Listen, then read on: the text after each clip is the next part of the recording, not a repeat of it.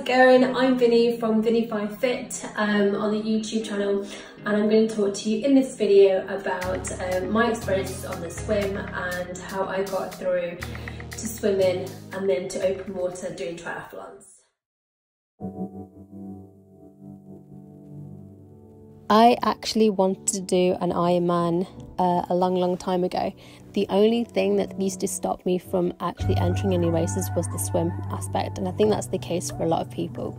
I had a huge fear of the open water, probably because when I was younger I had like a washing machine effect on the beach and got advised not to go back in again. So I just created a fear of the water and didn't really go in. I'd actually spent a few years learning how to swim, had a few coaches. It never really went anywhere, so I kind of gave up in the end. Spent a year almost trying to learn how to swim and just wasn't getting anywhere, so I just stopped.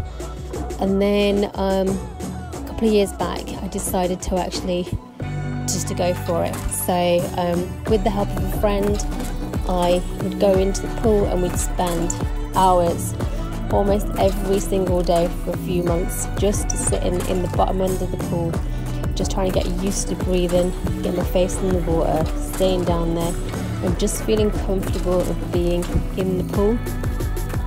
It then took another friend to help me actually swim. So once I'd done 100 meters, the next big swim was 1,000 meters, which was it all happened within a week, which was amazing. And the thing was that everyone kept telling me I could swim. I just didn't believe I could swim, which was the weirdest thing. And then the next big thing was going and doing some open water swims. Got myself a wetsuit, got in the water. Same things would happen. I'd panic, so I would just basically sit at the shallow end of the lake and just chill for a while, and then go to the first buoy and back. That's probably what I'd do for the first couple of sessions, and then I got further and further out and I just gained more and more confidence, and yeah, it's all really helped.